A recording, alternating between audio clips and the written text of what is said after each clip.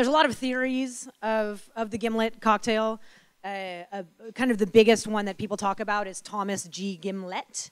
He joined the Royal Navy in 1879. He was a surgeon, and the two competing stories. One is that he was encouraging the sailors to take their lime juice rations by mixing it with gin, because they would be far more likely to drink gin than lime juice.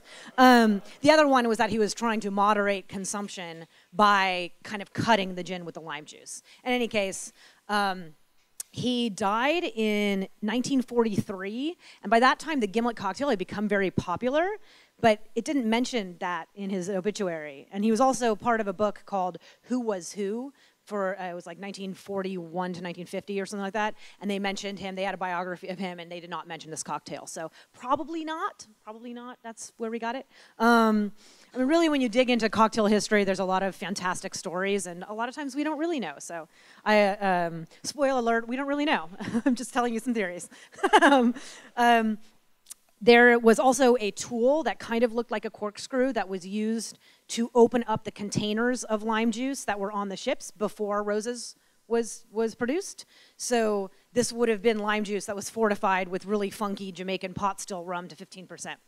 If you mix that with gin, that's gross. So I don't think that is it either. The Gillette cocktail, Chicago style. I really actually like kind of any mention of this book. This is kind of remarkable. This guy, Tom Bullock, who is out of St. Louis, the first African-American to ever publish a cocktail book. So he was a prominent bartender in 1917 in St. Louis.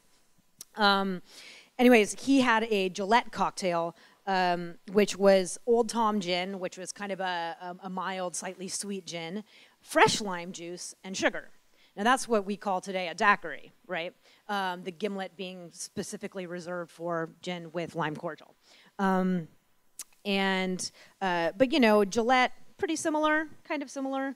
And then in the Savoy cocktail book, there's two mentions: the Gimlet, which is very similar to the Gillette cocktail, except it has soda in it. So it is. Actually, that one doesn't have sugar, so it really is a lime Ricky. So you've got gin, you've got lime juice, and you've got soda water, and that is traditionally what a Ricky is without the sweetener. And then they also do publish a Gimlet cocktail. So now here we're seeing there's similar names, but not exactly the same thing, and they have a Gimlet, and that does specify equal parts Plymouth gin and Rose's lime cordial.